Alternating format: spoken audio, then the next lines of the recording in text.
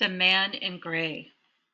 The ghostly figure of a young man wearing the clothes of 250 years ago has often been seen in the balcony of one of London's oldest theatres, the Theatre Royal. The figure wears a powdered wig and a three-cornered hat.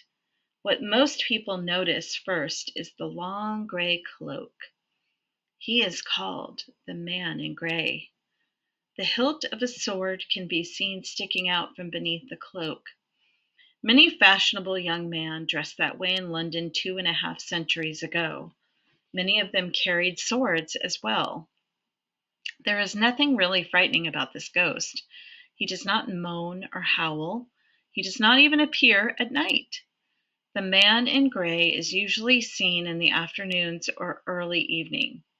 That is the time the rehearsals are going on. He's seen mainly by the actors or members of the stage crew.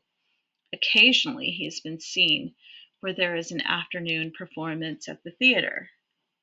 People in the audience think the figure must be an actor in costume. The actors know better. The figure walks across the balcony and seems to disappear into the wall. Once or twice he's been seen backstage or on the stage itself.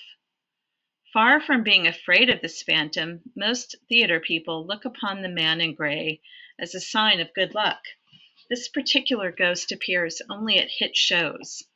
If a show is going to be a flop, the Man in Gray is nowhere to be seen. People in the theater begin to worry when this ghost doesn't show up.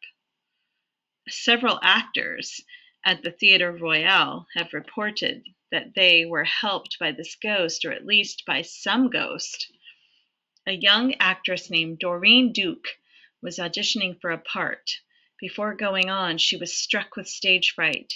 She felt paralyzed, unable to remember her lines or even move. Then she felt a friendly pat on the back.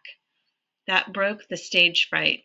When she turned around to see who had helped her, no one was there.